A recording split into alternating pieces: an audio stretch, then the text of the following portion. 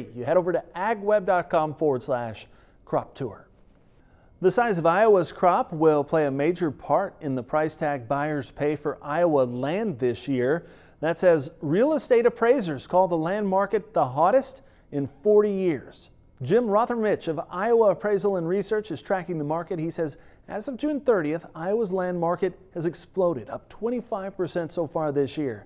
The average statewide price is $10,800, which is up more than $2,000 from last year at this time. Now, the top sale was $19,000 an acre in northwest Iowa. He says a few sales have been north of $18,000, with many in the $16,000 to $17,000 range.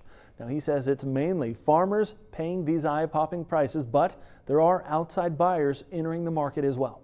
With inflation that's on the horizon, that's here, it doesn't take much inflation to make owning land make you look really smart. So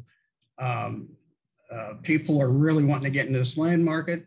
There's more buyers than we've ever seen before, and there's people that's never owned land before that's in the market right now, and they are being very aggressive in the marketplace right now, and they are really pushing prices.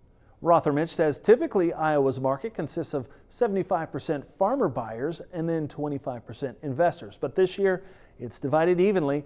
50% of the buyers are farmers, the other half investors. And he says with more buyers and sellers today, there are no signs of Iowa's farmland prices slowing down anytime soon.